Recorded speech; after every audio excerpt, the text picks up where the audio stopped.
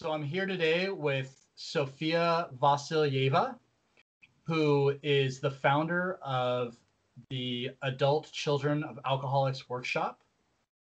And she is also a doctoral candidate and is actually in the process of publishing a book, which I'm really excited to talk about. So thanks so much for being here, Sofya, and talking with me. Thanks for having me. I'm so excited to be here. Yeah, this is awesome. I'm so glad this worked out. Yeah. So let's just dive right in and just kind of tell us a little bit about yourself. Yeah, so I'm the creator, like you said, of an 8-week workshop for adult children of alcoholics. And the reason why I created this workshop is because, one, I'm an adult child of an alcoholic myself. And it was only later on in life that I started identifying some symptoms that I was experiencing and some problems that I was having in my life, and started connecting it back to my childhood. And at some point, I learned about this, adult children of alcoholic symptoms, and I learned about the 12-step programs. I learned about Al-Anon. And so I started attending the Al-Anon meetings, and I absolutely loved it. I found them to be so helpful. Really loved being a part of that community. And once I started doing some of that work, things kind of started making more sense to me. Things started, kind of falling into place. I was also doing a lot of personal therapy work. And I also entered into graduate training for clinical psychology. And so at some point in my graduate training in clinical psychology, I also started to work with people. And I found that I really gravitate towards working with people that are struggling with addictions, and also working with people who have come from, traumatic backgrounds. So whether it was people where maybe, grew up in homes where alcohol or drugs were abused, or any other kind of dysfunctional family situations, I guess in a way, it's something that I've already been through. So I found it, I found that I really enjoy working with these types of folks. And so I came to this idea to build this workshop because, I think the Al-Anon or the ACOA programs are really wonderful, but they're just not for everyone. Well, first of all, it's a major time commitment. You really have to have time to attend these meetings, which, I always recommend people do, but I totally understand that in today's world, it just gets really difficult sometimes to consistently go and attend these meetings. I think it's good to just drop in. Also, the philosophy behind the 12 steps, also, particularly, I think some people have difficulty with, the idea of higher power, God, things like that. So, that aspect is not for everybody, and, sort of other things. So what I did is I took all the things, from that program that I found super useful, as well as my personal experience working with clients, as well as my personal experience, as well as just the research and all the literature that I read on the topic. And I just narrowed it down. So I tried to just condense, take all this information and just really condense it to just give you points boom, boom, boom, boom. And then also created worksheets. So, when I work with folks doing one-on-one coaching or working in a therapeutic setting, there's particular things that I work through with people that really helps, when you're doing it together, but it's also something that you can do on your own. So sitting down, challenging beliefs, doing a lot of journaling. So I like to give, a lot of homework, a lot of journaling exercises, and all these things are meant to help build greater awareness and also change some of the patterns. That's what people are looking to do. Wow, that's phenomenal. I mean, so you actually have personal experience with growing up in a home of alcohol addiction, and you sort of just saw it as a call to action to help people who have a shared experience. Yeah. I think, one of my philosophy, and this is something that I also really like to share with people, is sometimes You can also look at your shadow side. So for me, growing up in an alcoholic home, I developed a lot of kind of codependent behaviors. So helping other people, taking care of others. I think, people that grow up in dysfunctional alcoholic homes, we almost build like a very strong sixth sense, a very strong feeling of empathy. We kind of know intuitively what's going on with people. We're able to pick up on those emotions. Right. And I think, it's a really beautiful thing. Like it's definitely a gift, unless it's used in a way that is destructive for you. So if you're using this gift and you're taking care of somebody that, kind of uses your kindness and your empathy and your understanding of them to continue on being enabled to, also do the drugs or drink the alcohol or whatever addictive behaviors it fall into, you're not listening to yourself. You're just being kind of like good for the world and not really building your own life, not working towards your own future, then that's kind of destructive, right? And so I have a tendency to do that. And so at some point in life, I came to this, idea that, okay, I have a tendency to do that. It's something that I'm definitely going to continue on doing, like helping people, caretaking people. And it's something that makes me feel fulfilled. So I'm actually going to use that in a way that's beneficial.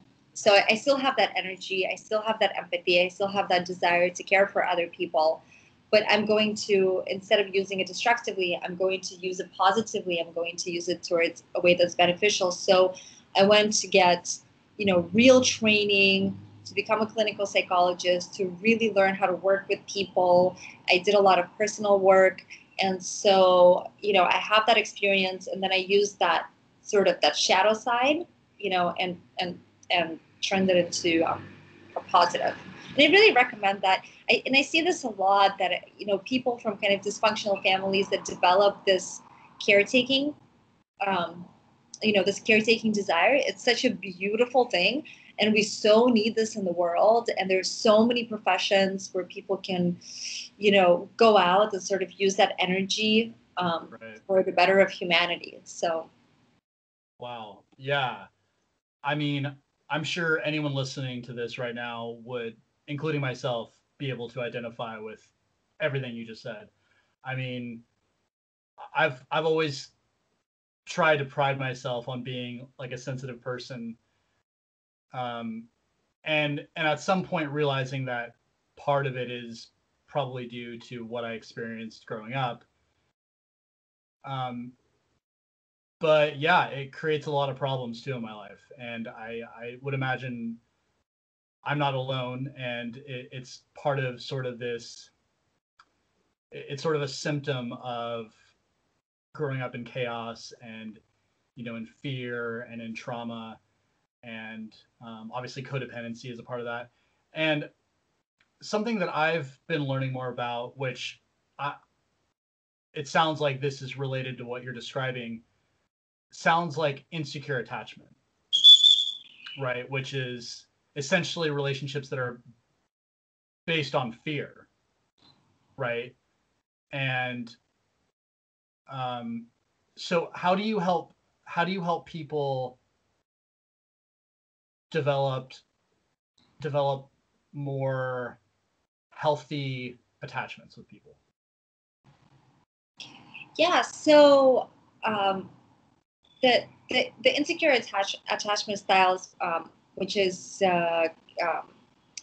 so the attachment styles that are not secure attached. So that would be anxious attached, avoidant attached, and fearful disorganized attached. And then each one of these attachments also has their own kind of set of degrees as well.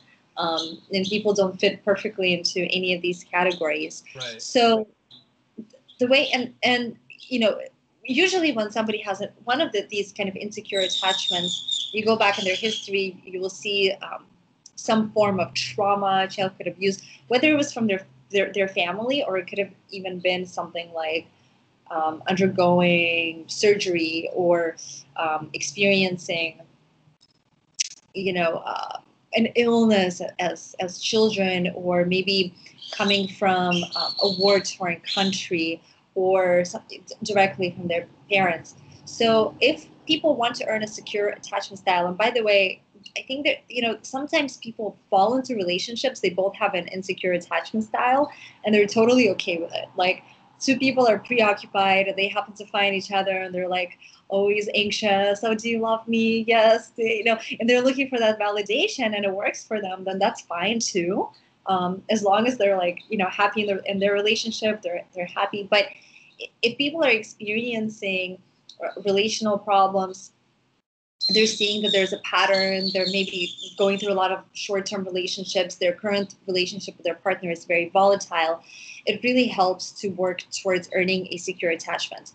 And the way that I work with people is, first of all, it's individual, but I also, people that are, fearfully attached versus people that are anxiously attached are going to need slightly different things.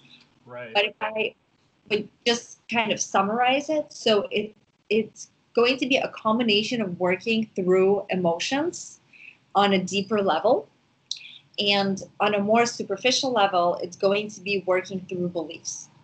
So on the superficial level, if you look at insecure attachment styles, you can kind of imagine a quadrant. So on one hand, it's going to be like, how do I view myself? So if somebody views themselves, as kind of fundamentally unworthy of love, they're struggling with low self-esteem, right? So that's one side, and then the other side is going to be, how do people fundamentally view relationships? So some people have an absolutely just negative view of relationships. They've never seen happy couples. They didn't grow up in a happy family, obviously. They haven't seen many happy relationships, many happy couples. So then they have these negative beliefs. So, and then, for example, like an anxious attached person actually might have positive views about relationships. They really want to be in a relationship. They're looking to create something beautiful, but they feel kind of insecure about themselves. Whereas an avoidant is, the opposite. They feel pretty good about themselves, but pretty negative about relationships. And then the fearful folks, they're both. So they have negative views of relationships, they have negative views of themselves, and they use very disorganizing strategies. And so number one, like on a superficial level, is to identify all these beliefs and just to go through them, just to become aware of, if this is how you think, this is how you think. If there is a way to challenge that, is there a way to challenge it? Then we do. But if not, just the awareness of your thought patterns and how it relates to what you're trying to build in your current relationship or what you see in your life in general is super important. And then on the deeper emotional level is I work with people to identify the various emotions that they're experiencing. So we're all kind of on we all kind of have our daily, kind of functional, baseline emotions, like the vibration that we're on. And then in various situations, we experience various emotions, and sometimes we even block these emotions because we feel guilty for experiencing them. And sometimes the emotions that we're experiencing don't really pertain to the moment at hand. They come from the past. And so this creates a lot of confusion in people. And when people feel this level of confusion, they begin to create narratives. And these narratives, tend to cause reactions. And these reactions tend to cause problems in relationships. Right. Now, the emotions that people are sometimes experiencing actually come from so far in the past. Like they maybe have experienced something before the age of 3. So before they can even use the words to name the emotions, before they can even make out what's happening with them. And these old stored emotions can come up in your life at the age of 33. And wow. Yes, and it can cause this confusion. So like people start to misattribute these emotions to other things that are happening now, right? And then create all these narratives. So it's about, on a deeper level, working through these emotional states and helping people deal with these emotions without even needing to make sense of them, because sometimes you just won't make sense of them. It's buried so far, you don't have a memory of this event. You don't have a memory of what happened. So unlike maybe something happened, at 7 or 8, where the child feels an immense shame, and then people carry it through their life, that's, where you can kind of process it on a more cognitive level. Whereas these deeper events, these deeper emotions, you can't use cognition, you can't practice logic, you can't use logic to process through them. You have to go deep into the body, you have to go into the soul. So I work with people to identify this. That's so cool. And it's crazy how much I'm learning right now because, like I've watched a couple of your videos on your Facebook page, and like a lot of this stuff, with toxic stress, adverse childhood experiences, insecure attachment. You mentioned the shadow side, which I think I've maybe heard that before once, but I never really understood it. Now I kind of do, which is pretty exciting. But a lot of this stuff isn't mainstream information, and growing up in an alcoholic home, it's not uncommon, right? I mean, a lot of kids in a lot of countries grow up in homes that are unstable and scary and stressful because of alcohol addiction. And so many people become adults and we have all these really confusing feelings and uncomfortable feelings and odd reactions. And I mean, I know my partner and I, we both come from this world, and it's funny that you mentioned, partners who both have insecure attachments, and we do, and they're slightly different, and it's definitely a challenge, but it's also been a really cool, you know, opportunity for us to work on that, because we've had to work on that, because that's the only way a relationship like that can work, is if you're both really, working on your attachment styles. But um, but we've also noticed that we're really prone to stress responses and being, caught up in these physical symptoms of stress and anxiety, and for a long time we didn't really understand them the way that we do now, and it's been a game changer. And thank goodness there's people like you and people out there that are wanting to help people and bring this information to light, because I mean it's not out there as much as it should be, because you know this stuff can be really confusing when you're, I'm a parent too, and so like that's been a learning experience, you know and I've even had to kind of explain to my daughter a little bit about mine and my partner's background, just so she can kind of understand, why we're the way we are. um, and yeah, it's been quite an experience, so thank you for having this workshop. And um, before we move on, so is the best place for people to find so it's called Adult Children of Alcoholics Workshop, and I found you on Facebook. Is that the best place to find what you're doing? Yes, so the workshop can be found at workshopforadultchildrenofalcoholics.com. And then I Cool. have a YouTube channel, which I really just started, and I'm working to develop it. And we can maybe throw links for people Definitely. somewhere in the description if they're interested in finding that. But I want to say it really kind of, I really got a very warm feeling when you said, you and your partner have an insecure attachment style and you're trying to work through it. And uh, that's just wonderful. I'm very happy to hear that. And I have a feeling you guys are on a good path. I actually just interviewed her this last weekend and released the video, or the interview, and it was a very wonderful experience, very powerful for our relationship. Where she told her story and she told about how she's, um, you know, working on what she went through and everything. And yeah, it was really powerful for us. So yeah, thank you. So real quick, if it sounds like Sofya is in a subtropical setting, it's because she is. I just found out she's actually in Mexico, which is really cool. So if you hear birds and tropical sounds, that's why. And so you're publishing a book. Can you talk about that? That's really exciting. So the book is it's also based on similar information that I provide in my workshop. It's in 8 chapters. It's both an information and a workbook for adult children of alcoholics. And the information part, each chapter goes over some of the common things that adult children of alcoholics experience. I go into the science behind that.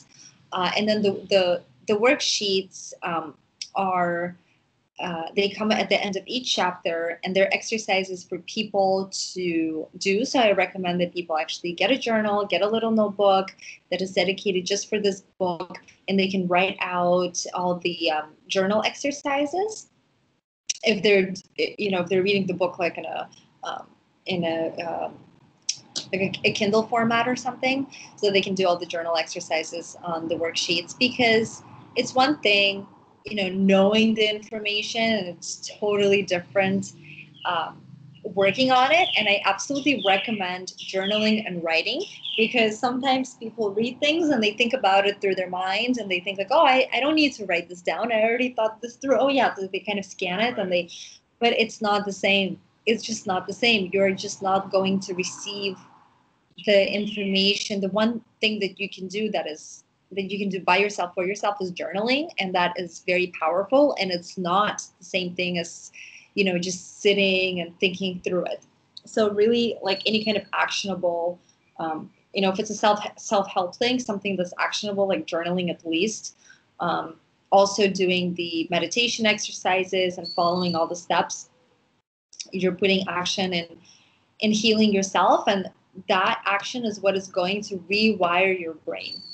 So reading stuff, learning stuff is great, but actually putting in action is going to really make the change. That's So the so book is, cool. yeah, it's both a workbook and information book. That's awesome. And that's really cool that it's actionable work and that it's based on science because, you know, like I mentioned earlier, a game changer for me was learning about what it means to have toxic stress and to have a dysregulated stress response, which is what people who come from persistent adversity can end up with. And some of the symptoms of that, are anxiety, are having a really sensitive stress trigger, things like that. And if you don't know this information, you would never know. Like all my life, I never understood why I couldn't breathe. Like I felt like I was breathing through a stirring straw. That's how I always felt all the way up until my late 20s. And then I finally spoke to a psychiatrist and she talked to me about my childhood, and she was like, you have complex PTSD. And then I later learned through learning about ACEs, adverse childhood experiences, that a lot of this was from a dysregulated stress response, and that changed everything for me. And I was like, okay, now I know I have a starting point. I know, and then from there you can learn information how to live with a dysregulated stress response. And like with what you're providing in this workbook, knowledge is power, and then you're providing, opportunities for action and for ways, like you said, to change your way of thinking and to sort of recondition, neuroplasticity is probably another way of describing it. And I mean, that's, to me, that sounds like a blueprint for recovery, right? Yes, and the physical symptoms and how they're attached to our mental um, states of being.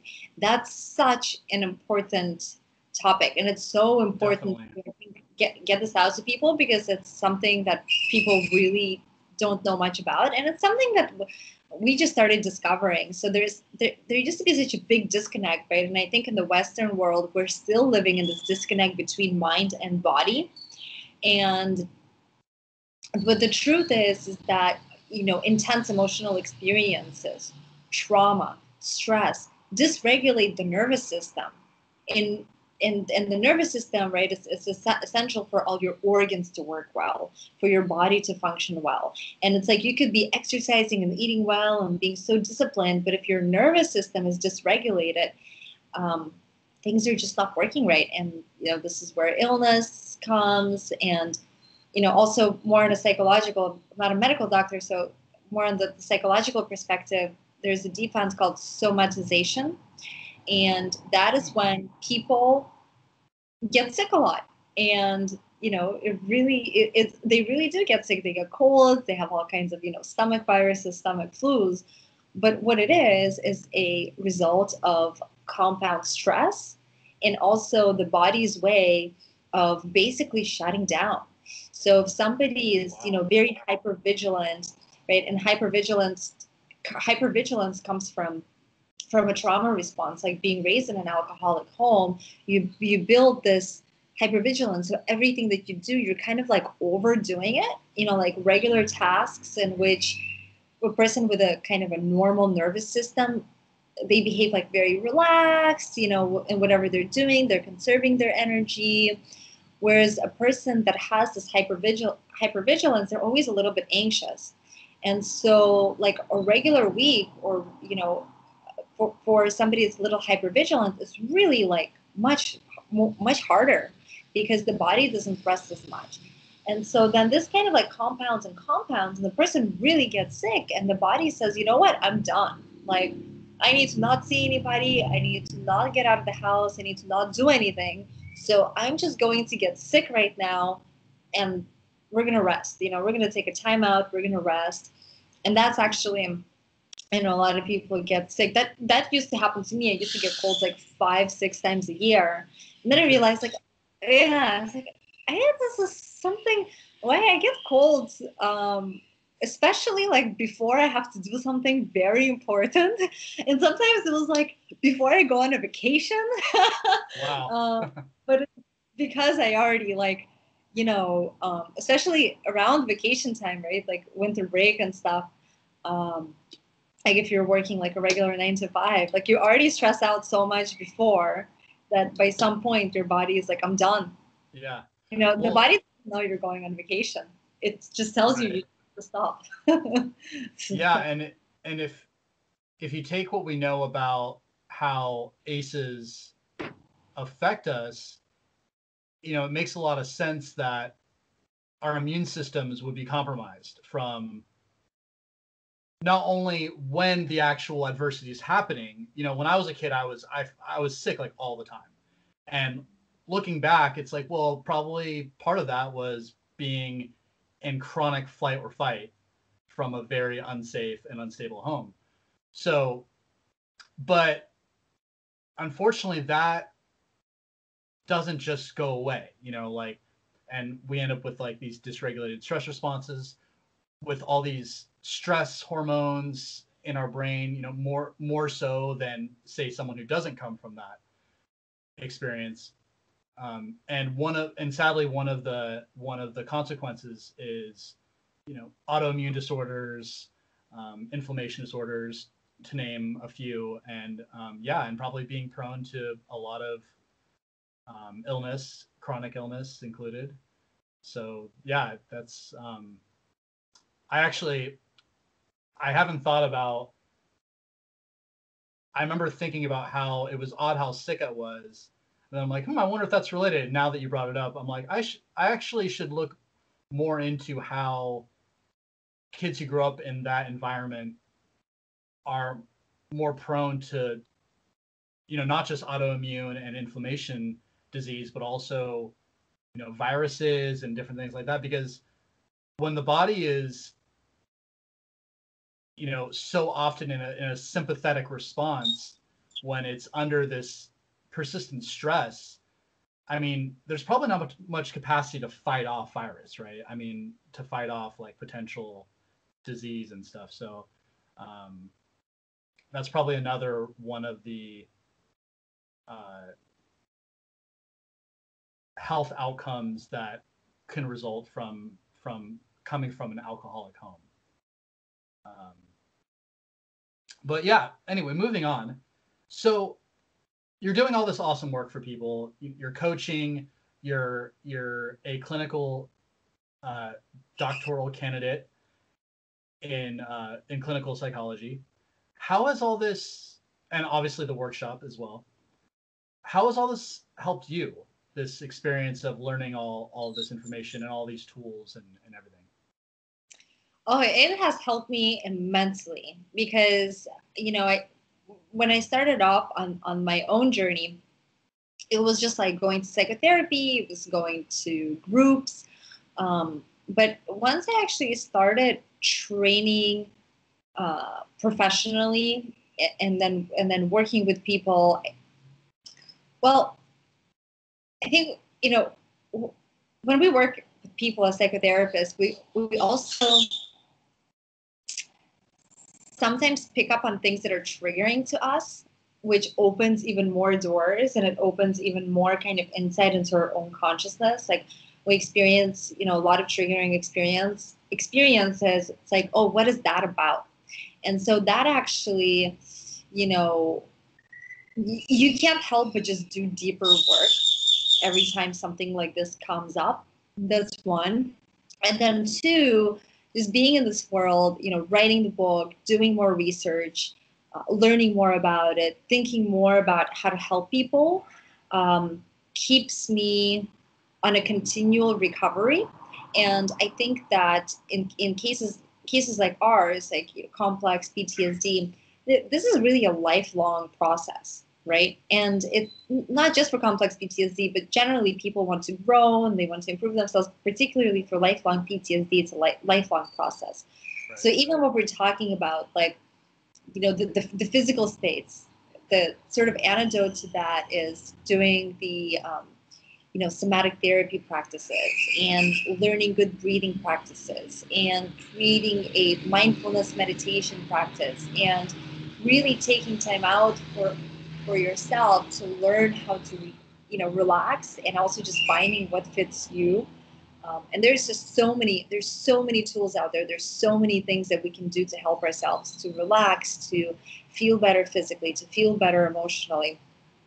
And so doing this kind of work kind of keeps me on this journey. I can't ever relax because I'm doing this day in and day out. And so it really, really keeps me very disciplined because I have to do what I preach as well. If I'm going to tell people to practice mindfulness meditation, if I'm not doing it myself, if I'm not taking those 20 minutes out of the day to do that myself, then it's like, can't really teach this to people, right?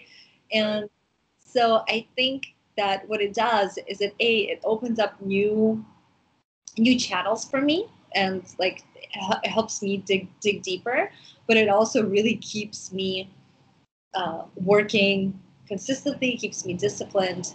So yeah, that's so cool. So my next question was going to be, what recommendations do you have for people who grew up in persistent adversity? But you kind of already answered a lot of that. It sounds like we should probably get your book when it comes out. So where can we find that when it's released? Well, I'll send you the book once it's released, and then also I'll mention it on my YouTube channel and probably publish it on my page as well. So I think okay, cool. When it comes out, I'll make it available on those links later. You won't see it now, but once it's out. But I still have tips and tricks. I think, over the past hour or so, we talked about, both relationships and the physical aspect, right? And then there's so many other aspects, but it would just take hours and hours to talk about this. Right. So as far as relationships, I always tell folks, you cannot fix your relational problems unless you are in a relationship. The reason for that is because your attachment system is not activated. So if you're somewhere out there alone and you're not in a relationship, you're feeling perfectly fine and everything is wonderful and dandy and you think you're cured, that's only until you get into a relationship, because you're feeling well as long as your attachment system is not activated. Once Wow. yeah. This just blew my mind. I never heard that before in all the years of therapy I've had. Wow. Yeah. It's only when you find yourself back in that relationship, you're creating intimacy with somebody else, your Right. attachment system is going to get activated, and a lot of the same things that you've had trouble with, let's say in your past relationship, that's going to come up. It'll rear its ugly head. Yeah. Interesting. Wow. Thank you. That was a mic drop moment right there. Cool. Well, yeah, way to end on a mic drop. Thanks so much. This has been awesome, Sofya. And so Adult Children of Alcoholics Workshop.com. It's where people can find you. It's a workshop for adult children of alcoholics. Workshop for Adult Children of Alcoholics.com, which I will have a link to that and some of your YouTube videos as well, or at least your YouTube channel on the show notes. And yeah, I can't wait for the book to come out. It sounds so important, and I think it's going to help a lot of people. I'm so grateful that you're doing the awesome work you're doing. So thank you so much for spending your afternoon with me. Yeah, likewise. I think your podcast is so wonderful, and you're Thank you. interviewing a lot of folks and getting this information out to the public as well. Good job.